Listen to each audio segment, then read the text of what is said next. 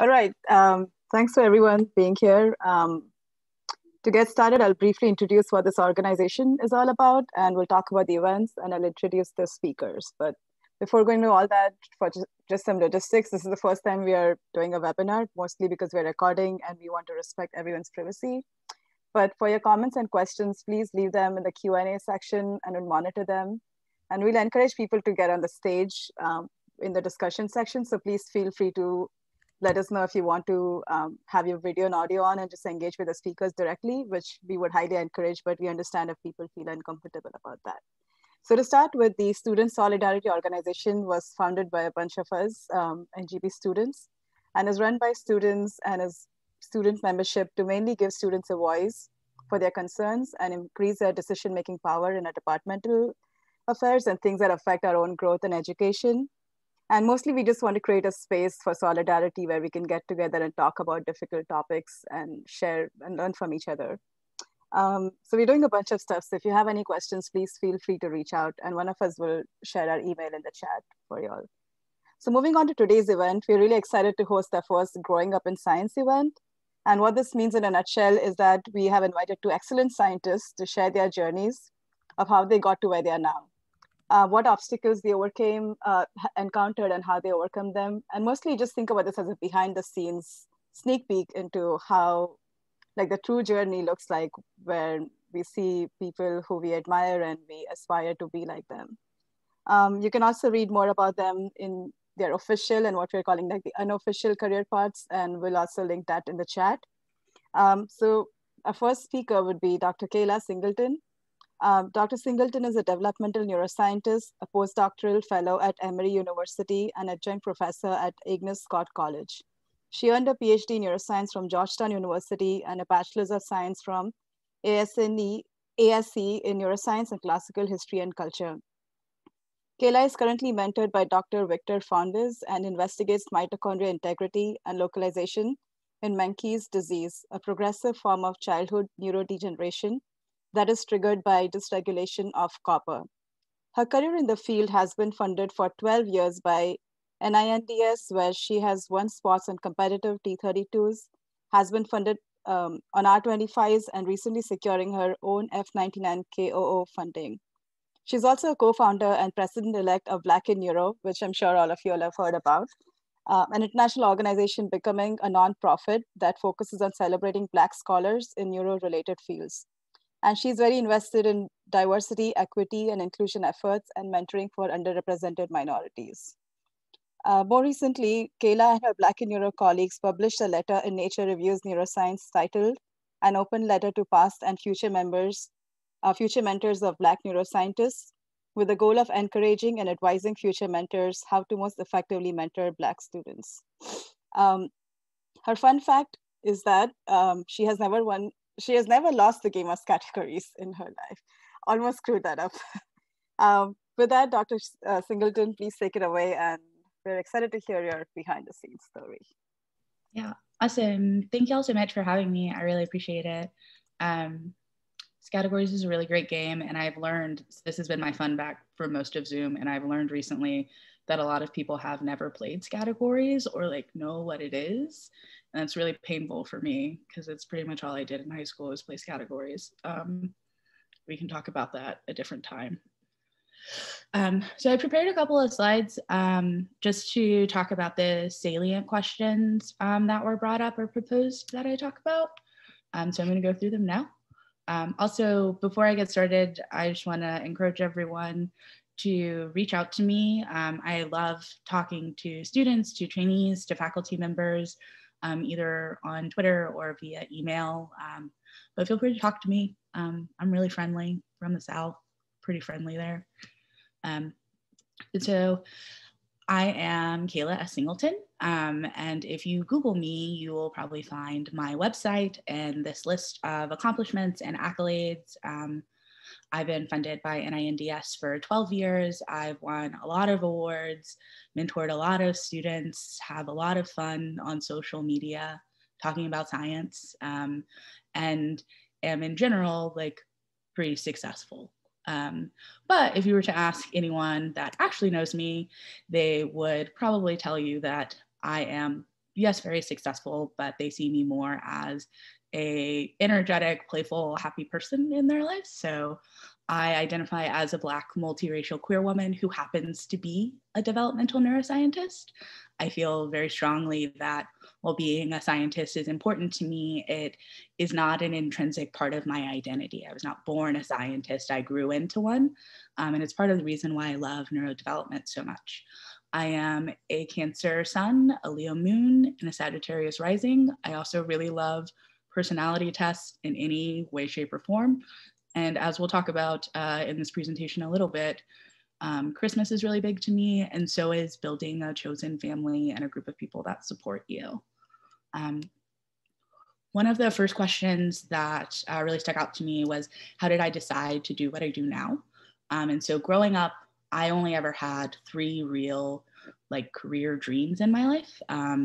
My family was always really adamant that I had to go to college, but they didn't really care what I did at college or what I did afterwards, which I think sometimes is pretty rare. So when I was little, my first career goal was to be a Christmas elf. That was like the thing that I thought was going to set me high above stage, above everyone else. I would go to Riches, which is an old department store that no longer exists, but Riches or Macy's, and ask about how they did the ribbon work, how they packaged presents. I was really committed to that.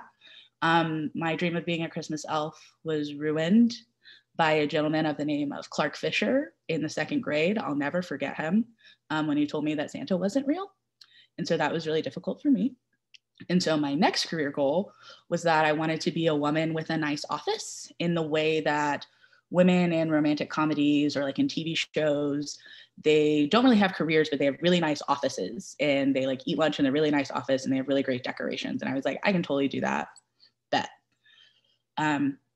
After that, I think I was early elementary school, middle school. And then after that, I had the opportunity to work in a science class, and we did an outreach event sponsored by the University of Georgia, where I got to dissect a sheep's brain, and this was in the 7th grade. And it was a really big moment for me. It was the most fun I'd ever had in school. It was something that was really hands-on and engaging for me. And I should note that I was never really good at science. I didn't really care about anything as a teenager. I grew up in a really affluent part of Georgia. And if I'm being completely honest, my family's only real goal for me was that I would go to college, get a degree, and get married. That's really all they wanted me to do to continue our family lineage and line. And so this science outreach event was really important and inaugural in my life, because it gave me the first chance of learning about the brain or knowing what it was. So I think I was 12 or 13. And in that moment, I decided that I wanted to study the brain, that I thought was really cool. And because I never cared about science, I always did well in school, but I never cared about anything. Everybody in my life was like, sure, Kaela, sure, you'll do that. But here we are now. And my current career goal is to do what I'm doing, which is to be a developmental neuroscientist, but also to be an exceptional researcher and mentor and educator to people. And one of the reasons I love neurodevelopment so much is because I'm fascinated by this idea of growth, and the way that growth changes you as a person, and the things that your different experiences can teach you. And this is something that is really foundational to the process of neurodevelopment. So I will show this one science slide, and then after that, I promise I won't show another one. But for me, the process of developing a scientist and developing the nervous system or neurodevelopment are really similar. So in neurodevelopment, this process that's stereotyped across species, which you have very early on, are these common progenitor cells that continue to divide in order to populate the surface of the embryo. These progenitor cells will go on to have these shifts in cell fate, and they'll become neuronal progenitors, and they'll exit the cell cycle, and now their new job is to populate the nervous system specifically. Over time, these neuronal progenitors will differentiate into immature neurons, so neurons that are really lacking proper maturation or synaptic connection. They're trying to figure out where they're going, what they're doing. And then eventually they'll maturate into a sea of diverse neurons that play many, many roles, that have unique functions and features and forms. And when we think about the development of a scientist, these processes are really similar, right? When you first become interested in science, if you're me in 7th grade, you have many scientific ideas. You're taking classes that cover a wide range of scientific topics, everything from biology to chemistry. And over time, you'll sort of exit that general science knowledge and increase your neuroscience studies if being a neuroscientist is what you want to do. And eventually you'll become a student or a trainee. You'll be a person that is constantly receiving or gathering feedback and new information. And eventually you'll maturate into a mentor. And this mentor experience is unique, right? Because you'll continue to train other students and help them through their journeys. And both of these processes are regulated by these sort of intrinsic factors. When we talk about them for cells, it's transcription factors, or these environmental factors or decisions that cells have to make. And so when we talk about the orchestration of me or the development of me into a scientist, it is the intrinsic factors, so my identity as a Black queer woman coming from a multiracial family, the daughter of a prison warden and an alcoholic, but it's also the extrinsic factors, the environments that I grew up in, the household that I grew up in and left eventually, but it's also the decisions that I made, the decision to go to an all-women's college, to attend an interdisciplinary program for graduate school, and start Black in Neuro and apply to different funding types. But it's also the people, right? It's the other people that influence the way that I do my science, the way that I talk about my science, and give me support throughout all of that. And so for me, these processes are really connected. And so my drive to be a successful developmental neuroscientist comes from my drive to be a successful and happy person as well. Another question that I always get that I thought was really interesting was, do I ever consider quitting? And I think that this photo is actually a really good example of that. And so the answer is absolutely, all the time, regularly. Actually, I think I could do pottery. I could lay on the floor for hours at a time and contemplate life. I really do think about quitting. And I think in graduate school, I thought the most about quitting science and academia in general. And so the fun story about this picture is that this was taken in 2016 on Georgetown Students Research Day, which is just a day where graduate students present. Before this photo was taken, I was literally laying on the floor. I'm a big floor layer. I think it grounds me. But I was laying on the floor and I was crying because none of my experiments were working and everything was really stressful. And a lot of the data in this poster behind me is from like previous graduate students, and I was just the saddest grad student anyone had ever seen. Slightly after, right before this photo was taken, I won Best Poster Talk and was deeply surprised. And then now this photo is featured in an SFN article that I was a part of for Society for Neuroscience about advice in navigating academia as a Black woman. And so when I first submitted this photo, I forgot because I just looked so happy in it. And I was like, this is a good photo of me, I'll put it forward. And then one of my friends was like, were you crying right before we took that? And I said, yes, I was. And so I think thinking about leaving academia or leaving science is normal because it also shows that you're worried about your success and you're worried about how good you will be and how good things will turn out. Another example of if I ever considered quitting was actually right after I got my F99K00 grant. And so this grant it funded the last 2 years of my grad work and it funds my postdoc for the next 4 years at Emory. And it's a grant that I earned by myself. And right after I got that grant, one of my mentors on my team told me that I had only gotten it because I was Black, that my science wasn't good or innovative, that I needed to focus on being the scientist that everyone thought that I was because I wasn't that. And so I'm happy to talk more about that. It was a really hard time for me. And I actually didn't tell anybody about it for a really long time, that like conversation, just because it was so draining. And so right after that, I also thought about quitting because I was like, if I'm earning this very prestigious award, but I don't actually deserve it, then what am I doing here? Which also I think leads into the next question about imposter syndrome, right? Given that specific situation, I definitely felt like an imposter, but I definitely felt like an imposter way before then. And I think one of the reasons that moment was so salient for me was because it felt like I had been like caught, like someone was finally like, you have no idea what you're doing. And I said, oh, you're right. I do have no idea what I'm doing. But on a different note, I do feel like an imposter regularly, even now, all the time, every day. I'm winging it. I'm making playlists to do science to. I'm like trying to mentor and train and teach students the best way that I know how, with the purest intentions possible, and trying to grow and learn from it. A couple of ways that I cope with imposter syndrome is through the consumption of art and things that make me happy. I remind myself that while being a scientist is fun, it is also just my job at the end of the day. It is a thing that pays me to do something that I love and I'm invested in, but there are also facets of my personality that have nothing to do with science, that are just me experiencing life and joy in a way that I think is really undervalued. Another way that I cope with imposter syndrome is through finding times for the things that make me happy.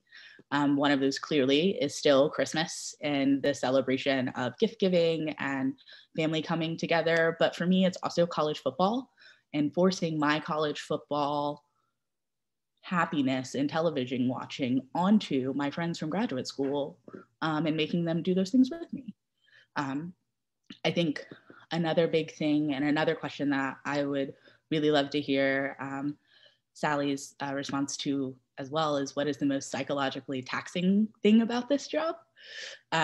Because I'm pretty sure we could just spend a whole seminar or webinar on this topic alone.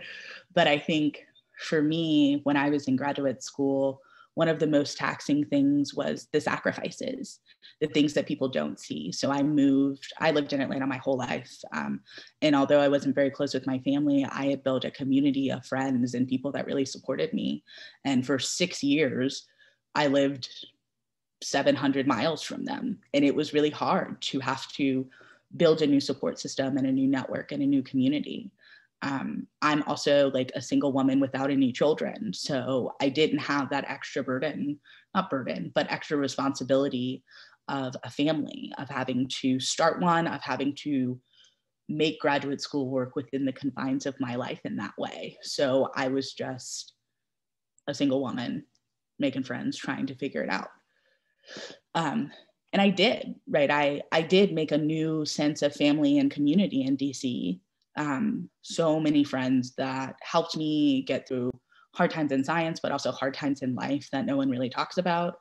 And for me, it was really exciting and it made it worth it. But then again, when I started my postdoc, I had to move again. I had to travel again and sort of start over. And it's one of the reasons why I actually chose to do my postdoc at Emory, was because my family was here, because I knew that I didn't want to move to a new city and start all over again and have to build those networks all over again.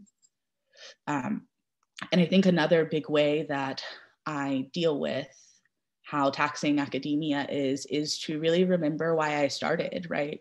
One of the biggest joys for me in science is watching other people's scientific dreams come true. So watching all of these people in these pictures, my friends, defend their theses and become doctors and start these new journey in their life, was so inspiring to me. And every couple of months, it was like a new breath of fresh air.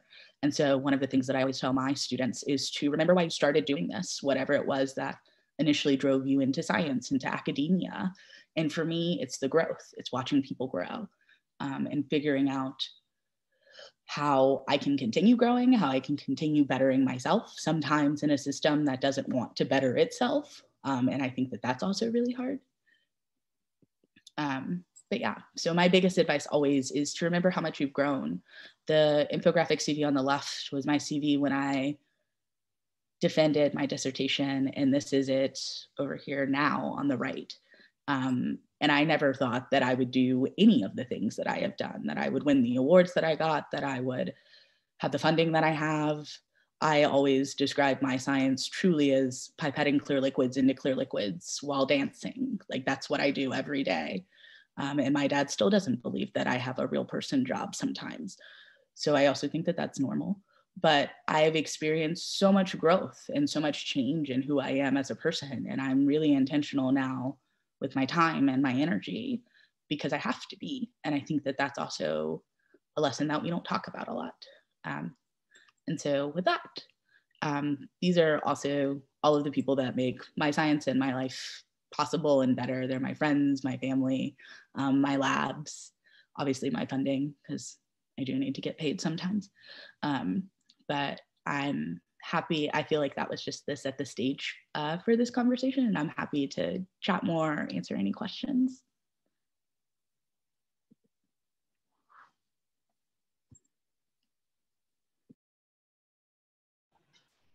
Hi, Kaela. I just have a question pertaining to, so you were mentioning that, great talk, by the way. Yeah, this really resonated a lot with me and makes me feel better about certain things. Definitely the imposter syndrome part. I mean, you mentioned, you know, like making time for things that make you happy, and, you know, that's all well and good, but like, how do you actually divide your time? I find myself often having a substantial amount of work to do, and it's almost impossible some weeks. How have you done it? So I will really just like take over a Google Calendar like no one's business. And so the first thing that I do now during my weeks is I will go into my Google Calendar and I'll just like pick a cutoff time. It'll be like today it's like 8:30. It'll be 8:30. And I just go ahead and put in that time. It's the first thing that I do where I'm like, I'm busy, I'm resting, I'm being horizontal, I'm laying down. And the act of doing that, for me at least, it makes it seem like a thing I can check off of my to-do list, but it also, because I have done it for so long now, is like second nature, where I'm like, no, this is actually a task that has to be done. Otherwise, I'm not going to be able to do any of the 11 things I have to do tomorrow. So for me, it's about physically scheduling in that downtime and then getting into the habit of doing it constantly so you feel less guilty about it over time. And there are definitely days, right, where I'm like watching MasterChef and also like analyzing data.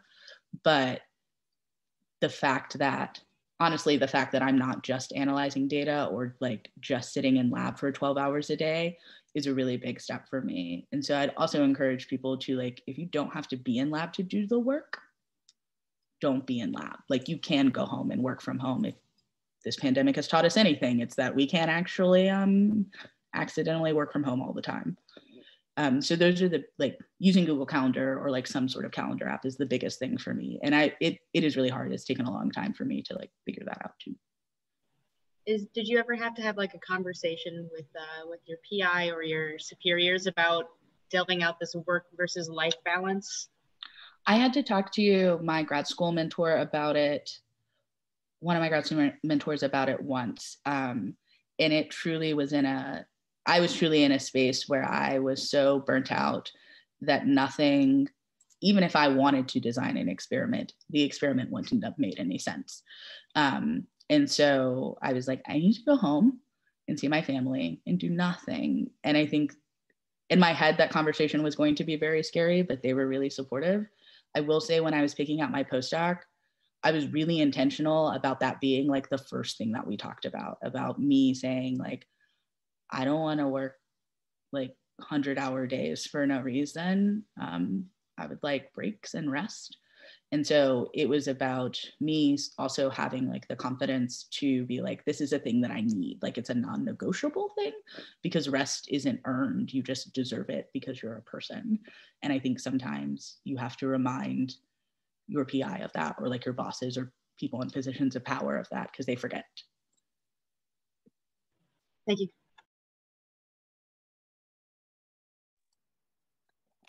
That was awesome. And yeah, I'm really excited to get more into the discussion once we hear from Dr. Seraphin.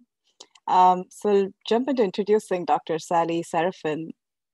She's a Haitian American primate behavioral neuroscientist specializing in the evolutionary developmental neurobiology of stress. She was educated at the University of Massachusetts, Boston, Oxford University in human biology, and Emory University in anthropology. Dr. Seraphin has worked with a diverse number of species ranging from endangered seabirds, rodents, chimpanzees, rhesus macaques, and humans. This is what really drew us to her. Like, she has a really amazing interdisciplinary or multidisciplinary background. So as a true multidisciplinarian, Dr. Seraphin has extensive experience teaching anthropology, biology, psychology, and neuroscience courses at small, large, public, and private institutions. She currently teaches courses in brain and behavior, human motivation and emotion, neuroscience methods, social neuroscience, neuroaesthetics, and also neurolaw at Trinity College in Hartford, Connecticut, where she will be tenure track assistant professor of neuroscience and direct the Laboratory of Evolutionary Neuroscience beginning in July 2021. Using an eclectic mix of field and neuroscience research methods, her lab will focus on comparatively modeling the impact of early stress on brain development or behavior through experimental, observational, and longitudinal studies on Drosophila, voles, and primates. As a member of the Culture, Mind, and Brain Research Network, our hope is that this integrative and holistic approach will translate into better social programs targeted at preventing childhood adversity. Her fun fact is that she speaks Danish and also edits a web magazine in her free time. And for more information, I have the link in the chat. But with that, I invite Dr. Seraphin to share her behind the scenes story with us. Okay, I have to unmute first. And I regret to say that can you see my presentation screen? Yes. Okay, can you see the slide deck or just one slide at a time? I see the slide deck on the side and also the slide. Okay, yeah. How about that? Yes, perfect. Okay, all right. So I regret to say that I don't have a lot of images to share with you, but I do have what are functionally visual prompts to keep my storytelling moving in a forward fashion. So I'm gonna start really by telling you the gist of what I hope everyone will get from my part of the presentation. And I'm delighted to see the parallels with Dr. Singleton's approach and sort of interpretation of her development as a neuroscientist and as an individual, as a human being, because my interest in development is also kind of a nice parallel, particularly the focus in stress. You kind of study what you know, right? And hopefully in the process of telling you my story, that'll be clearer. But the gist and what I want folks to take away is this notion that really at the end of the day, at the start of the day, always emerging scientists, emerging scholars, people from marginalized backgrounds of all kinds need to know their value. I think recognizing my value has really helped me stave off, to the extent that one can, things like imposter syndrome that kind of tear at your soul and make it difficult to thrive. And then also feeling free to choose your own path. And I think this is a theme that also resonated for me in hearing Dr. Singleton's talk, is that she made some very calculated choices along the way that were self-preserving. And so not only choosing a path that preserves yourself, but that helps you to carve out the life that you envision, or the life that creates the best opportunities for well-being for you. So this is the gist of my talk, y'all. These 6 eras are really what I'm going to start talking about in terms of my growing up in science, and specifically in neuroscience, which arguably didn't even exist when I was in college. So I was born, those of you who read my official or unofficial bios will know that I was born in Port-au-Prince, Haiti. And it's important to note that my beginning in Haiti you know, was a blessing and a curse. A blessing in that I was born to a very loving family, but a family with certain epigenetics that made us and me today particularly vulnerable to the adverse effects of psychogenic and neurogenic stressors. So my grandmother, for instance, experienced severe trauma in childhood. She was, you know, brutally raped and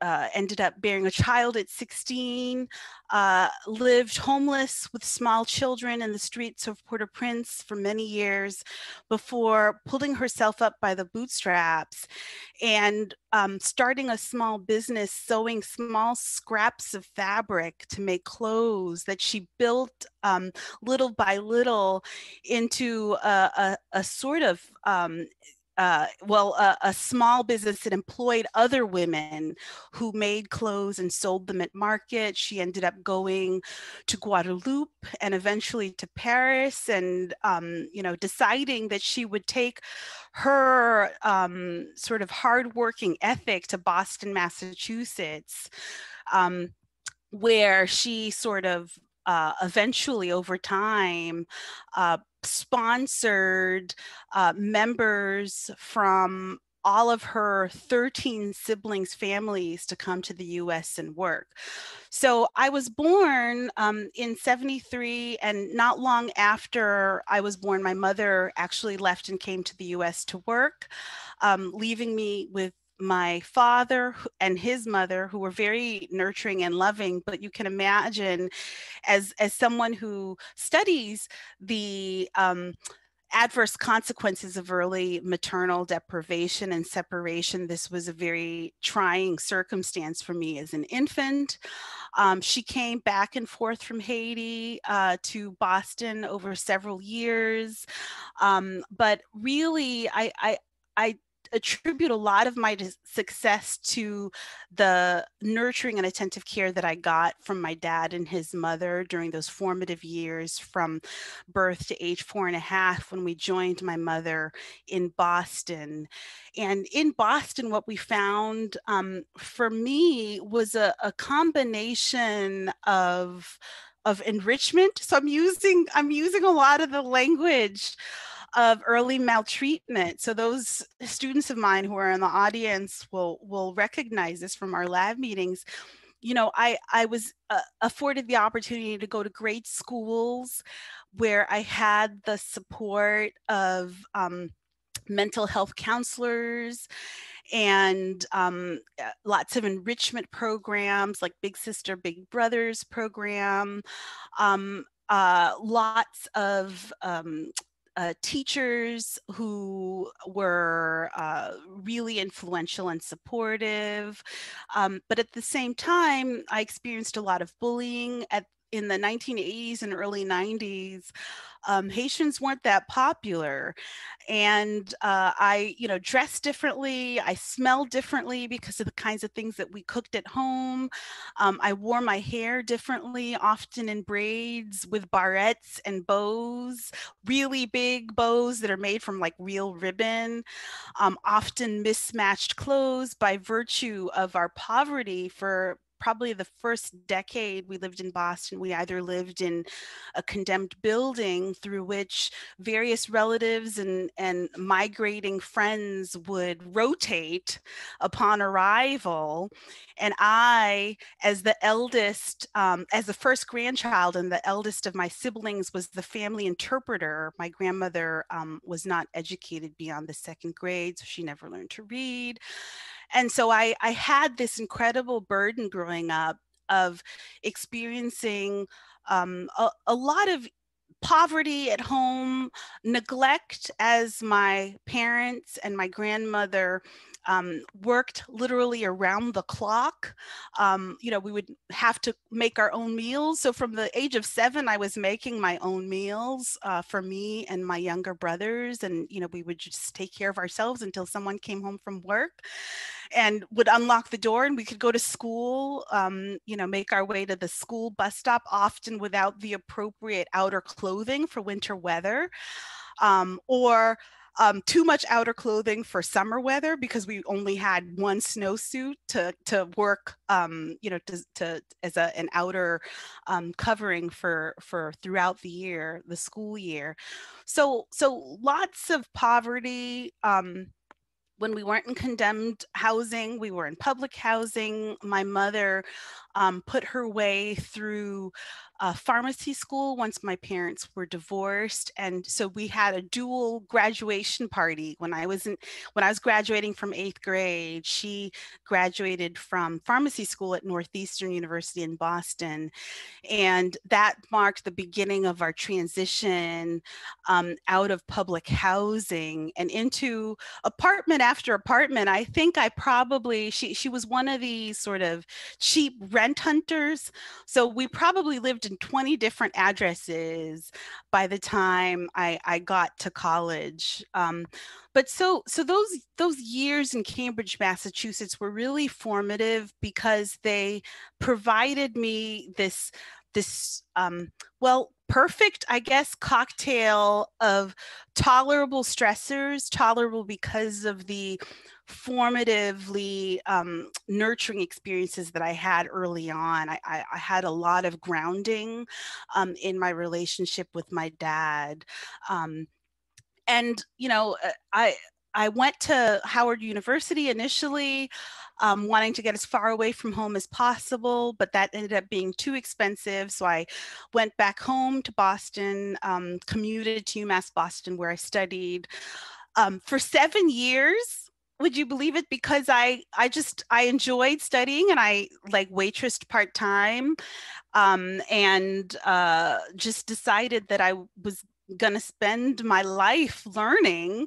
I did all the research that's described in the bio. I won't go into that in more detail, but it really never occurred to me, despite having been on the science team in high school and actively engaged in science growing up through various research projects.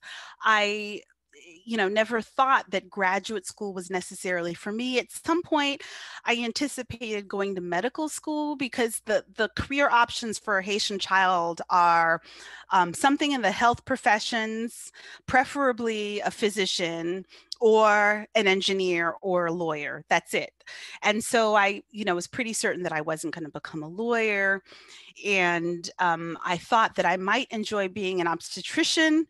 But in the meantime, I was just going to take classes until, one day someone communicated to me that I might consider graduate school instead.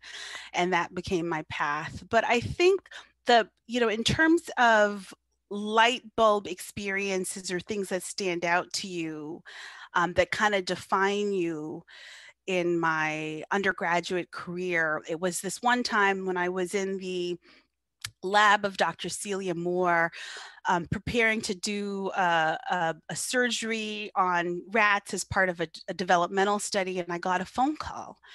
And the phone call was from my mom telling me that my brother Claude had been stabbed in the head. And it was really, the contrast was so stark between what I was doing and what I was in the process of making of my life, and what was really the life and death situation of my younger brother. He's 5 years younger than me. He's still alive. And so very much, I was sort of an alloparent in terms of his care and upbringing and protection. But Claude, without that nurturing, attentive, formative experience that I had in those first 4.5 years, was born into an environment of complete neglect, including multiple traumas, culminating in his being stabbed in the temple and almost losing an eye. And his path particularly in the absence of the kinds of enrichment and intervention that I had in terms of counseling and supportive teachers, and encouragement is one that has, you know, been really overwhelmingly marked by devastation and despair. He currently lives with bipolar disorder and PTSD, is a recovering addict, an ex-convict. But that was kind of the defining moment for me, where I realized that I had just barely escaped a fate that was perhaps predestined, and that really where I belonged was in the lab. And so I went to Emory and to Oxford, which you can read about. Lots of trials and tribulations there that I'm happy to talk about. But the thing that kind of got me through it is realizing that all of that nonsense that you experience, all the drama that you receive as an underrepresented minority in science, pales in comparison to the kinds of daily struggles that, for instance, my younger sibling had to endure. And that sort of emboldened me to push forward and fight through the resistance wherever I encountered it. And I met lots of resistance. I can tell you stories, both at Oxford and at Emory. And certainly in my postdoctoral years at Harvard Medical School, where, you know, I found it really difficult to thrive, if not for fellow postdoctoral scholars who were people of color, and, you know, with whom I formed relationships of alliance. The thing that I think is probably the most peculiar about my story, that transcends race and has more to do with you know, parenting, is that I took 10 years off. So I told you, you know, that an important element of my story is choosing your own path, right?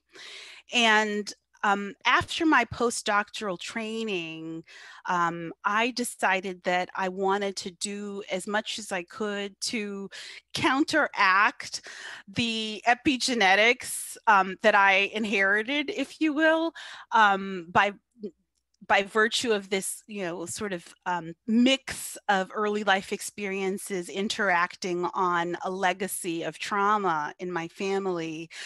That I would stay home and focus at least on my first child when she came, and try as hard as I could to sort of not reinvent the wheel through, you know, sort of adverse parenting, and or harmful parenting is the word I'm looking for. And this, you know, year turned into several years. 2 more children came, and eventually it was 10 years before I went back to teaching full time. This is my second year as a full-time faculty member since I completed my postdoctoral training, and I'll be starting a tenure track position in July at Trinity College, almost 15 years after I earned my PhD.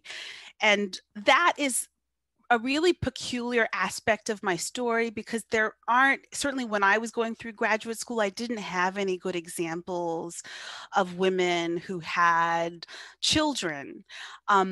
All of my mentors either had children who were, you know, who were either grandparents. So Celia Moore was already a grandparent when I met her, or they were married without children, or they were unwed without children. And so I didn't have this example of exactly when you have a family and how you have a family. And I wasn't sure that I, on my sort of considering my history, that I was going to be able to walk and chew gum at the same time, and I wanted to control as many of the variables as possible. So the choice I made for me was literally to leave. So Dr. Singleton's question about, have you thought about leaving? I thought about leaving when it came time for me to start my family.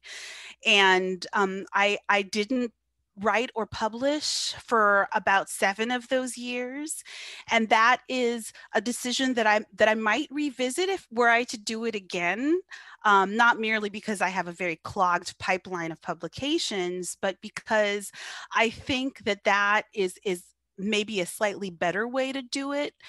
But I'm happy to stop and take any questions at this point, and I'll be happy to illustrate using specific examples depending on the questions that are posed.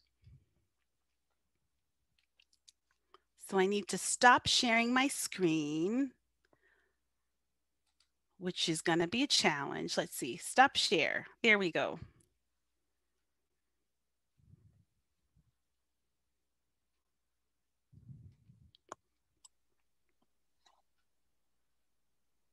Great. I want to invite the other asst folks as well, if they want to get back. I actually got a question from a student who wasn't able to make it. So I think that would be a great question to start with. And both of you all mentioned that a little bit. So I'm just going to read that out. So the question is, do you recommend seeing science as just a job rather than a lifestyle? Do you think it's more productive to think of it as a procured identity that I have the choice to leave? Personally, I think of science as a way to reason and model all of the aspects of my life. It has been great, but at times very taxing. Can you discuss a little bit about pros and cons on either perspective? Yes. So I clearly, I am most comfortable thinking about science as a job. Like, I am a professor, that is my occupation. Science, mentoring and teaching students is my passion, and I love that. It is what gives me life. It's what gives me oxygen. But I think one of the hardest things that I have learned about succeeding in academia is this idea that science will just keep taking things from you if you let it. Especially as Dr. Seraphin was saying, if you don't know your worth and you don't know your value, it will just keep taking from you until there is nothing left except for you surrounded by like a bunch of papers, or I guess maybe Google Chrome tabs or something. But so for me, the way that I have to balance what I do is by remembering that this is my job, right? I also really advocate therapy to people. And one of the big things that always comes up in therapy with me and my therapist is, I'm like, do you think accountants do this? Like, do you think accountants are like this pressed about tax season? She's like, no, they're not. I don't really know how she knows that, but I feel comfort hearing that answer. And so for me, it's okay to see your life through the lens of science and to use that reason and objective to make decisions and do things. But in terms of if science is ever going to be as rewarding, if your goals are to have a family, to build a career, to build a chosen family, I think the answer is no. And part of that is that you have to prioritize yourself and your time and your energy and your resources and the things that make you happy. And if that is like publications and stuff, then bet, do it. But for me, that's rest. Like my ancestors dreamed of rest, and I dream of it too daily. So I'm going to disagree with Dr. Singleton only because what I noticed and what surprised me in the time that I took off these 10 years is that my way of seeing the world was fundamentally defined by my sort of scientific academic training. So every issue I encountered in my neighborhood, in my children's schools, in city politics, was somehow shaped by that habit of critical thinking and analysis that I couldn't disentangle from who I was. And so, you know, every time there was some kind of a beef, I would gather the evidence and I would bring that to bear in our discussion. And it was just fundamentally a part of who I am. And my fear with, so your job is your job, right? How you pay the bills is just your job. But my fear with discouraging people defining themselves as scientists is that it sort of repeats that notion that science isn't for you because of who you are, because you're brown, because you're a girl, because you're queer, because you're short, whatever, right? That you somehow, you don't look like Albert Einstein. And so, no, I don't think science is for you. You can't possibly be a scientist, right? You're this emotional, teeming individual who's completely devoid of rational thought. And so I really do feel that one part of our work as people underrepresented in science is recognizing that, hey, we are scientists, but our jobs and these people who pay us don't define us, right? And seeing the separation between the two, I think helps to sort of minimize the toxicity. But I find it really difficult to disentangle even how I approach parenting. I feel like I'm really, really calculated or calculating, excuse me, about that. You know, all the interventions that are proposed at school in terms of, you know, the sort of pedagogical approaches to for our children. I weigh in not just based on my personal feelings, but I actually look at the data, and everything always comes back to the data. And it's really hard to resist that fundamental leaning. I agree with that too. I think for me, I see my scientific identity as a passive part of my life in a way that I haven't really grappled with yet. But I definitely understand that perspective and that need for, like you said, that critical thinking and using data in that way to inform every decision you make. To piggyback on that question, has that changed for you dynamically as you move through like different stages of your career or life? Has what changed? Your, like, the way you think about like how entangled your identity is with the science or being a scientist. I feel like it's almost like a badge of courage or like a torch that I bear nowadays, especially. So I started this web magazine that is really about interdisciplinary dialogue and public engagement, because I feel like all these people in society contribute tax dollars to support our research, and we don't spend enough time sort of outward facing in terms of our communication. And so I feel more and more like I am this sort of Black woman science robot that's like pushing critical reasoning and facts, especially in this age of science denial and misinformation. I'm finding it really hard to divorce myself, you know, or other parts of myself from this prerogative. Mind you, Dr. Singleton, I spent the last 10 years resting, right? So I'm fired up. No, I definitely understand that. And when was it? It was over Christmas break. I took like the longest, or like winter break. I took like the longest vacation of my life. And it was like 20 days of doing nothing. And afterwards, I was like, someone give me any piece of data. Ask me a question about a single scientific thing, please. But so for me, I think it is stage dependent, and it's probably also person dependent, right? Like the way that when I hang out with my friends and my family, I am actively trying not to use my science brain, like my number one goal, to be like, no one asked me about a cell. And they sure don't. But I do agree with Dr. Seraphin's idea and like passion for this thing that it is my job as a scientist. It's a part of my job to communicate science to the public and to be comfortable doing that and to be comfortable having scientific conversations or conversations informed by science with people. And I will say it could be because I like kind of just finished graduate school. I really am not in a place to do it. I don't entirely love like the use of like Facebook, for example, with like an aunt I haven't talked to in 7 years being like, actually, that's not what that data says, but it's not what it says.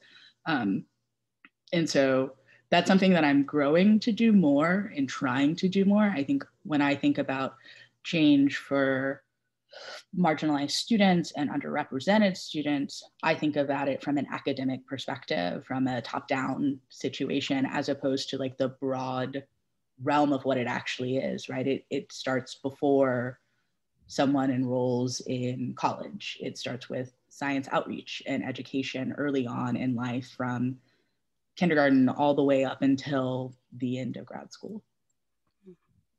Do you want us to address the questions in the chat by typing an answer, or what are your, I'm just speaking to the panel now. I see some questions. Yeah, so Fernando has a question, so I'm going to invite him or them on stage to, so should be on, yes, great. Hello, everyone. My question, is it still in the chat? Okay, yes. Both of you kind of like touched on it briefly, but I guess if you can give a little bit more insight or information on it, maybe provide an example if you feel comfortable. How have you remained motivated throughout challenging times while pursuing this career? Just because I'm personally finding myself struggling to continue with this neuroscience major. Like a little bit about me, I dropped it, picked up sociology, but then decided, nah, that's not for me, and came back to neuro. So I don't know, I guess like how do you manage balancing whatever punches life throws at you while still remaining motivated to do the work that is kind of assigned to you and expected of you, if that makes sense? I think for me, and Dr. Singleton can, hi Fernando, I know Fernando. So giving yourself the space and time to feel all the feelings, right? So when you don't do well or something doesn't work out, like allowing yourself to feel disappointed and sad, and then and you know, just crying, like laying on the floor if you need to, and then taking I think the thing that has always helped me is taking a problem focused approach, where I identify, okay, so what was the source of the failure?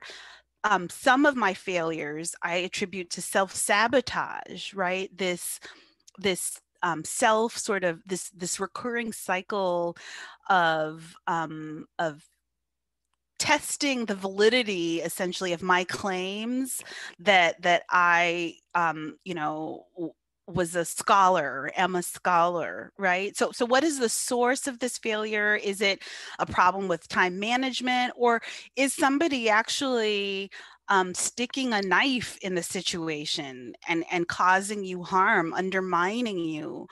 And then directing my attention outward, not so much dwelling on the internal feelings, getting help in the event that you need to talk to somebody, a therapist, for instance, even if you need a psychopharmaceutical crutch to get you through that time.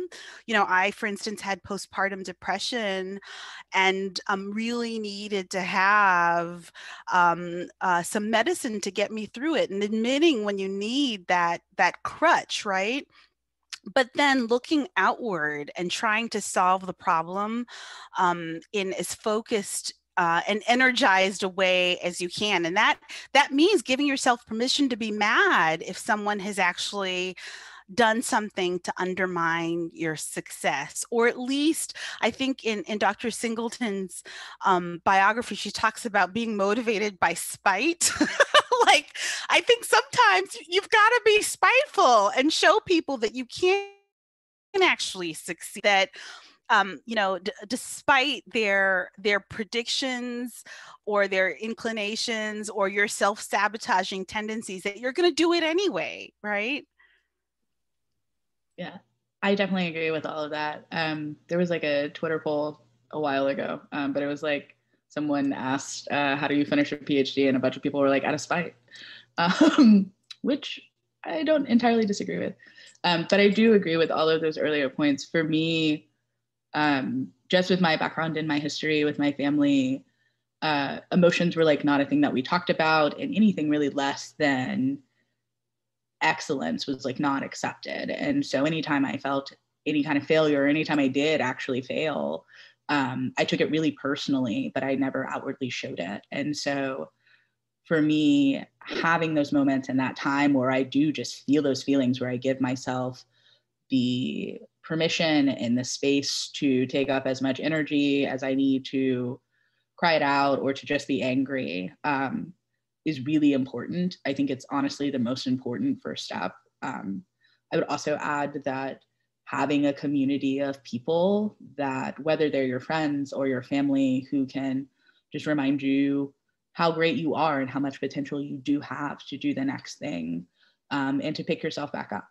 I also think in what is the most like concrete piece of advice, is that I always encourage people to just make a playlist of like songs that really hype them up and really get them through tough times. And anytime you have failed a thing or things are just too hard or it's too much, you just put on that playlist and you put your headphones on and you dance it out until you feel like you have the energy to actually work on it.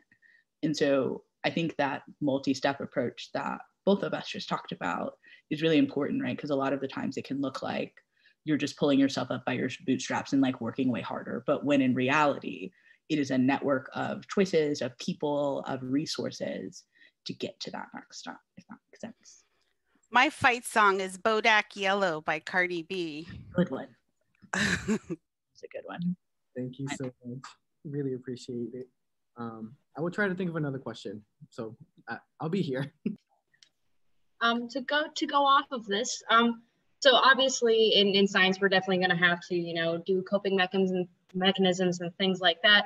But I do have to say, doesn't it sound kind of sad that this is just a fundamental thing that scientists have to do? I mean, is it just a plight of science, or is there something that we can fundamentally change, like in this system, that can, make it easier for people to go about their lives? Obviously, again, you're going to have like, difficulties in lives that you're going to have to like work through, but constantly, and this might be a big question, but I'm going to just throw it out there. Yeah, I think it is and it isn't, right? Like you said, there is some amount of growth that everyone has to do, like in their lives or in their careers and in their successes.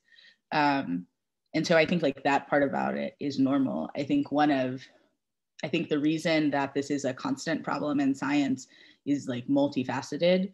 One, it's on the institutional level of like that publish or perish mentality of not incentivizing and rewarding things that give students and people joy and, pride and success in their work. So like not incentivizing creating diverse communities or mentorship in any way, shape, or form in terms of the tenure process or grant proposals.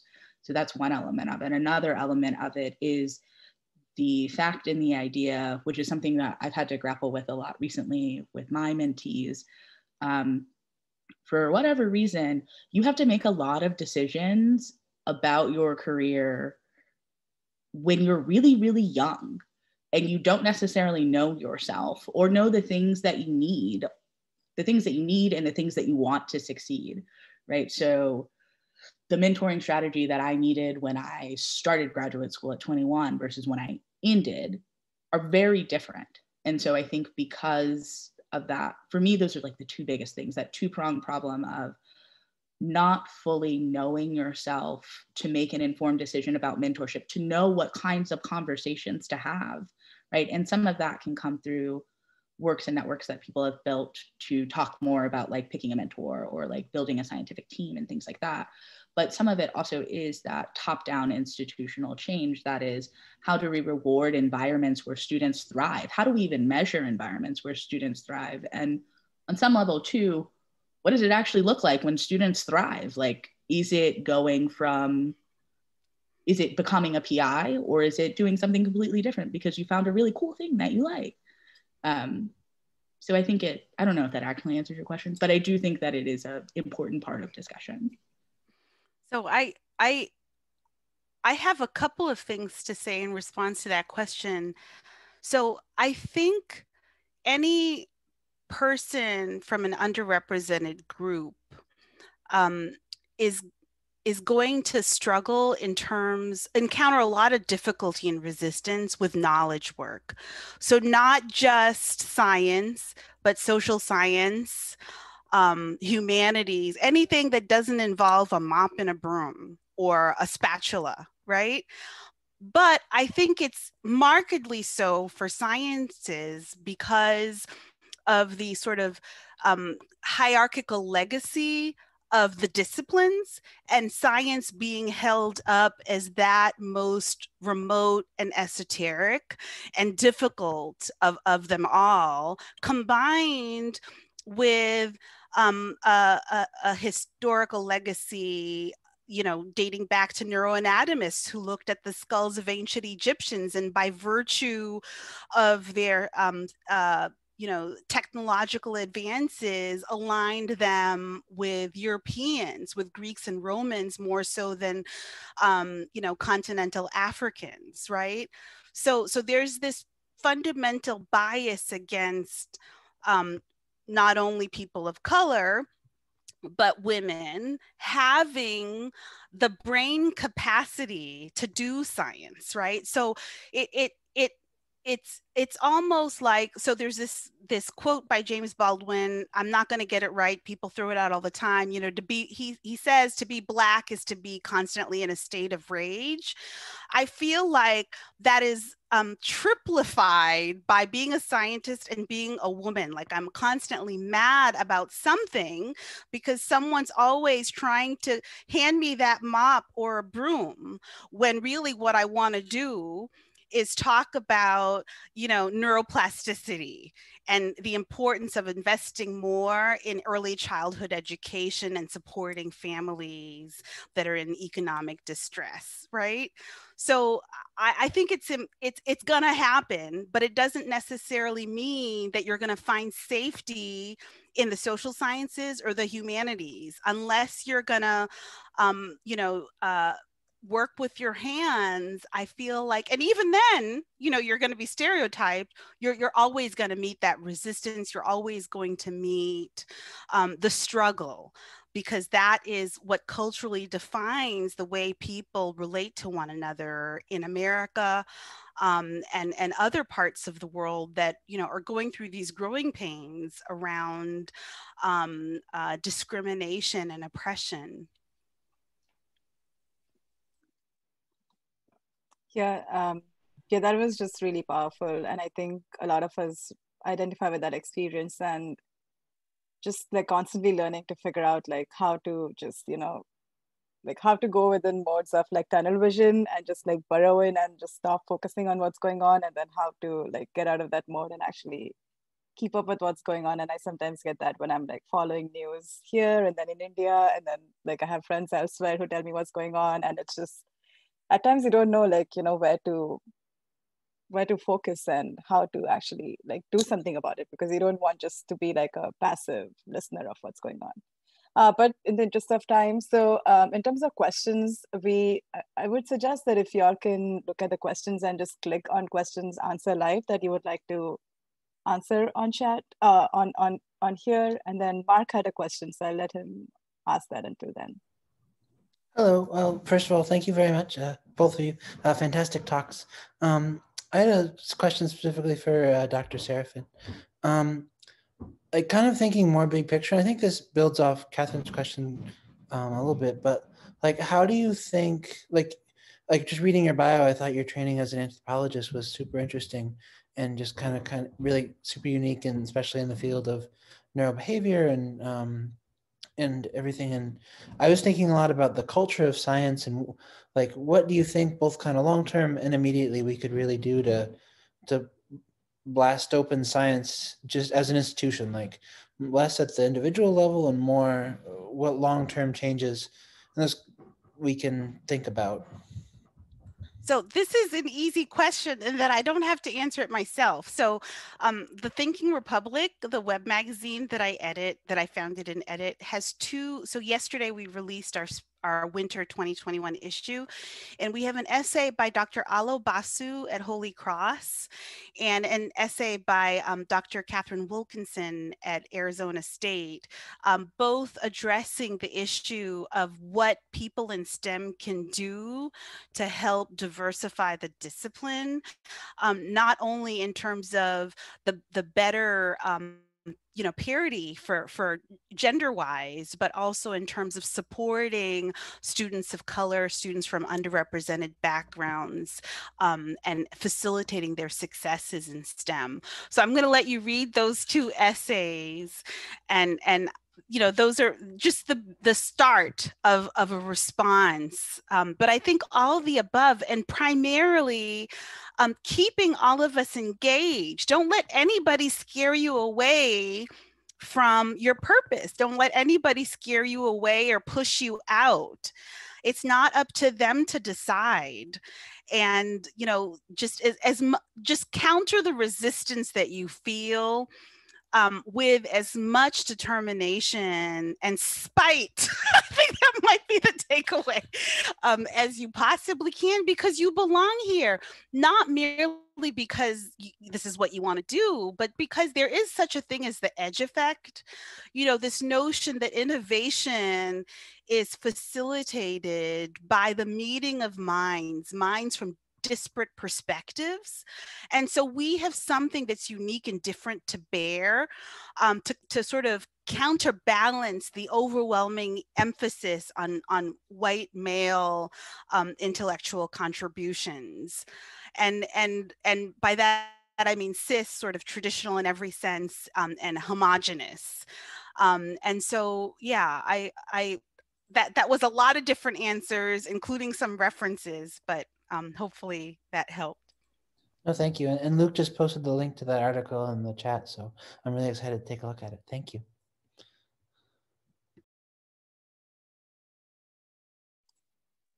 Great. So we can look through the questions in the Q&A.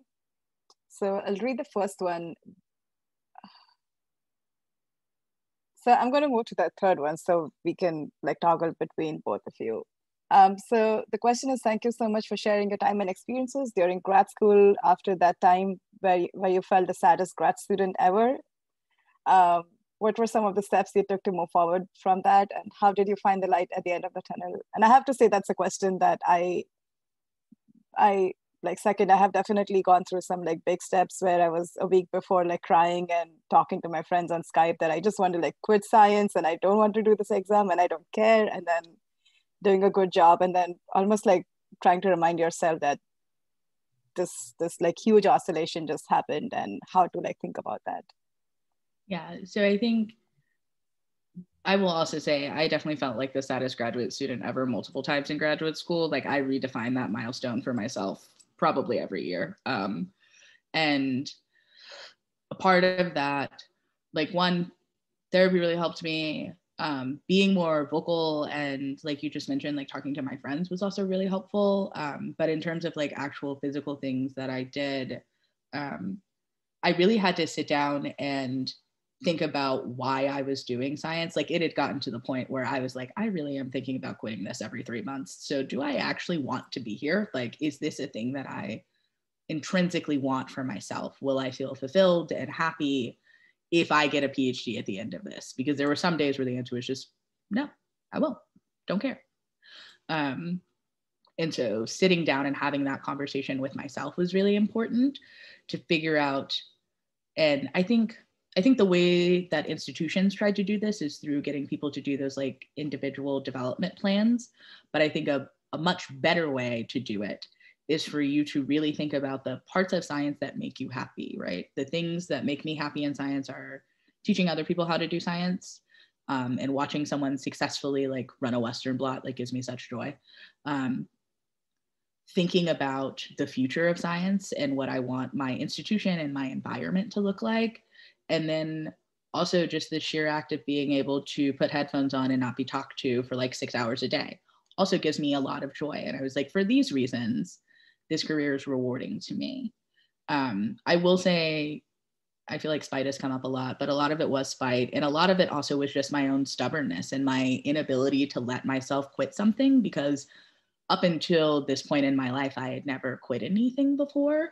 And I'm not saying that like quitting something is bad, because if science isn't for you and this career isn't something that you want, not something, I think a lot of the times this comes out as one of those things where it's like, well, you can't handle it. Like you can't handle the intensity of science. And that's not what I'm saying at all. I'm just saying, do you need it? Is it a thing that is going to help you fulfill whatever your long-term dreams are? Your dreams, your goals. And if getting a PhD doesn't do that, we can do it some other way, right? Like I heavily thought about mastering out my fourth year, because I didn't see myself as a scientist who could have a lab, who could run a lab. It was something, I had never met another Black woman who was a PI in the entirety of my graduate school experience. And I was like, well, I'm surely not going to be the first one to figure this out.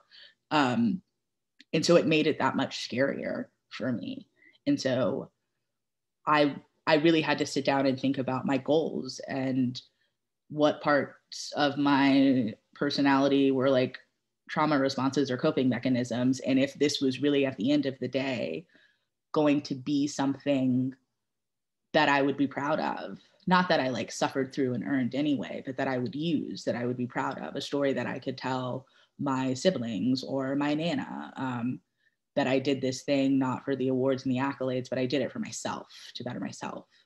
And so I think it takes like some deep level of self-reflection to really sit down and figure it out. But for me, the things that got me through the darkest days in like the realest of ways was my friends in graduate school. Also the constant reminders from my friends that aren't in science, but are in different facets of academia that just like remind you how great you are all the time. And they're like, you're so smart because you're a neuroscientist. And I'm like, bro, this is glorified biology, but okay, yeah, I'm super smart. And sometimes just taking those compliments and being like, I am great. Yeah, I'm gonna be great.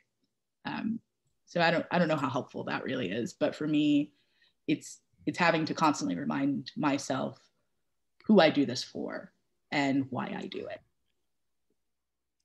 So someone asked in the chat whether it was hard to come back to science after taking the time off to start my family. And the hardest thing was actually the service responsibilities of being an underrepresented person in science. All the students of color flocked to me. I remember my first year, in 2019 as a full-time faculty member at Centre College, I had students coming to my office and peering around the corner and saying, "We heard you were here." And I was the first Black person of any kind in the fifth division, so the sciences division of this small elite liberal arts college in Kentucky in its 200 years. And so I was almost like the unicorn that you go and just look at.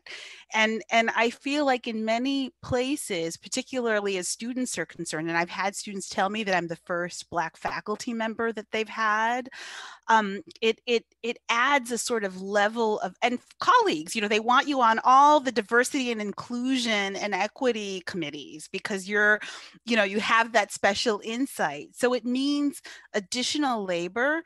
And I feel like that's the one thing I wasn't prepared for. And that's the one thing that we need to sort of advocate for: accountability and adequate compensation, right? If I'm going to put in all these extra hours, serving on different committees, building resources and infrastructure to support students from underrepresented backgrounds, not just me, but everyone, all of us need to be recognized for that service, that additional service. And I will say that's something I've seen even now, in the irony of ironies, doing my postdoc at Emory in one of like the Blackest cities of America. I'm the only Black postdoc on my floor I've ever seen. There's apparently another one of us out there. I do not know where they are, but they say that they exist. And I think that that's something that is another reason why I stay, right? Like my goal is always has been to be the person that I needed when I was younger on every level, whether that is a friend, a mentor, a companion, a mother figure, and to provide that sort of looking glass for other Black women to see themselves as successful, as something that they can be. It's one of the reasons that I teach at Agnes, to give back to that community that gave me so much. But I definitely agree about the compensation and the energy that takes, because it's hard, because it's something I would never give up. I love doing it. It gives me such joy, but it is so much labor. It is so much work. Yeah, and that's something I hear in other, like we had a diversity like meeting the other day where all the departments are talking about like efforts within their own departments. And this question came up about like just the tax of being a woman or like underrepresented minority and kind of being at the table to give your voice. And we should be thinking about like, you know, utilizing these metrics when we think about tenure, when we think about like the contribution to community. But speaking of that, like as a student organization, we think about this a lot amongst ourselves. And when we have our more like interactive events with other students, is like, what can we do as students, or like what can we start doing to kind of start changing these things, like shape the future of research institutions and start like, you know, bringing our voice to the table to kind of support faculty, because we see a lot of like recruitment efforts where we want to bring diverse faculty and we want to bring diverse students in, but there is often less thought on like how do we retain and make sure these people are actually welcome, like how do we ensure that people feel inclusive, how do we make sure we are changing the culture to like actually feel like make these people feel at home. We don't want to bring in people just because we want to tell the world we are diverse. We want people and we want to learn from them. And as an international student, I feel that way as well, that I want to like, you know, experience the diversity of America that I don't get to when I'm at a research institution. And so I think just broadly speaking, like trying to kind of gauge your views on like student advocacy and activism and what students can start doing as like young scientists to hopefully like start shaping the future. And even though Dr. Seraphin is like senior, like you said, you are like getting back into the field, and Dr. Singleton is a postdoc. So we're all like here to, you know, start shaping the future because we no longer want to wait for things to start coming from elsewhere. I think, and I'm sure Dr. Singleton has some comments on this point as well. I feel like students, the voice of students is being heard much more. So Black in the Ivory, at Trinity College where I'm now, there was a Black at Trin Instagram account that really sort of awakened the entire campus as, you know, to what it's like to be a minority on campus, a racial minority or a gender minority. And students banded together and they put out certain demands subsequent to the killing of George Floyd. And it took the combination, I think, of George Floyd's, you know, sacrifice and a Black woman president who's a neuroscientist at Trinity College to actually push for some effective changes in hiring practices. So Trinity is bringing in 6 new faculty from, you know, underrepresented backgrounds this July. So I'm part of a cohort of 6 called the New Voices cohort.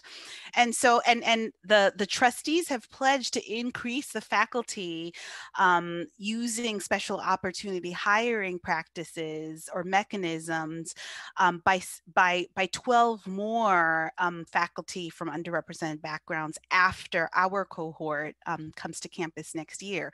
And I think a lot of that has to do with the students' engagement and their demands, you know, after the death of George Floyd, saying enough is enough. We want to see ourselves mirrored in the faculty, and we want to feel welcomed on campus, not harassed by campus police or ostracized by sororities and fraternities that don't, you know, admit us to their parties. I definitely agree. I think I see a lot of, it could be just because of the way that the student government is ran within the neuroscience program at Georgetown, but that like bottom up approach to change is really powerful. So the way that graduate students use their voices, and I think a part of it is also recognizing that as a graduate student, it may not feel like it, but you do have power, right? You do have a platform that you can use and utilize, and like doing these webinars and these kinds of events are really important because they show that these things are a priority, and to continue to do them and ask for in like concrete steps, right? Like funds to keep them up, to make them bigger, to make them better. So I think it's about, on some level, structuring the change that you want to see. And I feel like just by the sheer fact of us being here is like a really good indication that you're doing a great job. And I think for me, and it could just be the stage that I am in now in my career, I feel like students do so much. Actually, I feel like they are actually constantly asking for the change that they want to see, whether that's in terms of the culture, the climate, what the faculty look like, what they don't look like. And what they don't always have is support from someone at like the next hierarchical rung step there for them, right? Whether that's postdocs or early career scientists, early faculty. And I think that that's changing because people are seeing that these can be priorities if we make them priorities. These can be conversations that we constantly have. One of the things I always encourage other organizations and groups to do is to not forget the intersectionality of all of these identities and what it means to be, you know, an Asian American or a Black woman or the entire African diaspora or the experience of queer and trans people and Indigenous people in these spaces. It is so easy to do diversity for diversity's sake because that is sort of the way that academia was built. And so I think so long as you continue to be intentional about the people you invite, the experience that you have, and these webinars and this Zoom, right? The accessibility of this meeting alone is far beyond the accessibility of any meeting I've been at Emory since I got there, right? And so I think that that shows intention and it shows purpose.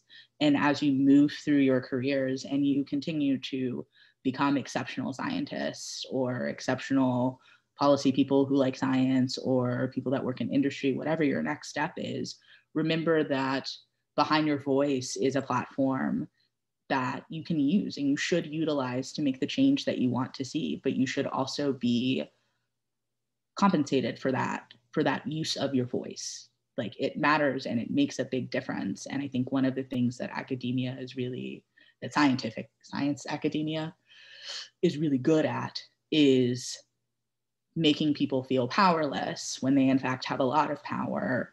And then in order to compensate for that, making them use so much more time and energy and effort for something and then not compensating them for that. And I don't appreciate that in terms of like students and the advocacy work that students do. So I think that y'all are doing a great job.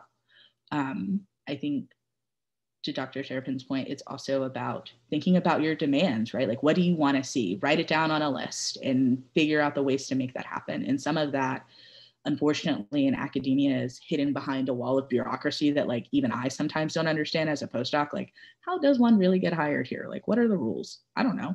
But once you can start to piece those things apart, you can see where you can make the change, right? Yeah, thank you so much. I know we are over time, so do you want to take any burning last question, or I think maybe we should. I think Kaela has one in the chat. Oh, do I? Or in the Q&A. I meant in her.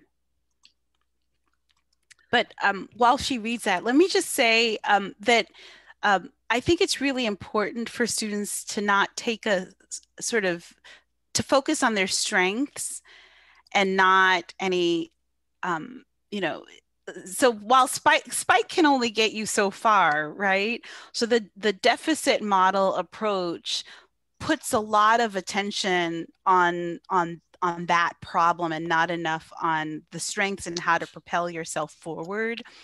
So resilience, your intelligence, Other personality traits, I think, are really important to emphasize, and not so much the deficits or the past harm.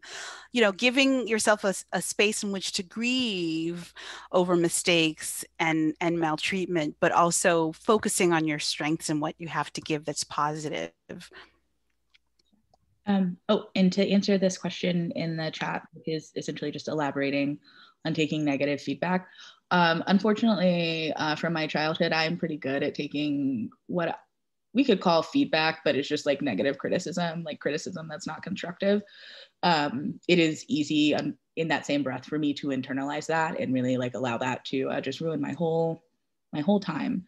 And so in that specific situation with my co-advisor, that feeling of being like caught as the ultimate imposter was incredibly hard. And I did not handle it well at the time. Like I said, I didn't talk to anybody about it for at least like 2 or 3 months. And I did allow it to just consume me in a very non-productive way. But eventually I don't even think I told my therapist about it. Like that's how embarrassed I was. I was like, wow, really just read to filth by this woman. And eventually I just got so fed up of feeling crappy all of the time. Sorry. I just got so fed up of feeling bad all of the time and walking into lab every day and feeling horrible in a place that used to bring me such joy. And finally, I talked to my therapist about it, who encouraged me to talk to my friends about it. And then my friends found out and they encouraged me to talk to other faculty members about it because they were like, that actually is not a conversation that should have ever happened. And so I did have to rebuild I removed that person from my mentoring team, and then I had to sort of fill in the gaps. And like, I don't know why spite keeps coming up, but it did feel like a lot of spite. It felt like me being like, despite these horrible things that this person said, like, I know that I can do this. And it was that moment of them thinking so little of me that, like, for me, my DEI perspective makes my science better. It makes me a better person. It makes me more considerate and more compassionate. And so on some level for me, it was being like, that was just a bad insult. Like that was just, why would you do that? The thing that strikes me about that incident, Dr. Singleton, is that obviously I don't know who this person was, but I bet they are the kind of good liberal who really wants you to succeed, but in the process of delivering their criticism, infantilizes you, right? Diminishes you as a means by which to build you up. Like that is the sort of that we all need to sort of be mindful and on the alert for, is the well-meaning deconstruction of who you are. Absolutely. They were definitely that person. But yeah, so for me, it was a strange moment where I was like, that's just not true. Eventually, it took me a minute to get there. Well, this is like, I am feeling a little speechless because it's very rare that we get to have such honest conversations, and we are all feeling really, I don't know, like really stirred that, it's okay to be honest. And maybe we are the lucky generation that we are in a generation where we see our senior scientists starting to speak up, and so this is creating a great environment. So I really want to thank all of you, and especially like Dr. Singleton and Dr. Seraphin, for giving us your time, thoughts, and just going all out there. And it was amazing. And this has raised the bar so high for our next events. So that's great. And yeah, this is great. And we can all stay on for a minute, maybe after the recording. But yeah, thank you again. And if you have any closing thoughts, I will let you do that. Yeah, as I said before, feel free to reach out to me via email, or like if Twitter's your thing or whatever. I am accessible, and I do love chatting with people and like learning more about you and what you want and things like that. Same here. And I feel like the more that we are open about these experiences, we'll sort of build a critical mass. It's like the Me Too equivalent of sort of STEM, and I think we'll just raise consciousness about this and prevent its constant reoccurrence, right? These stories are all over the place. And we internalize them, as Dr. Singleton said, when in fact they are just horrendous examples of discrimination. That's great. So I'm going to stop recording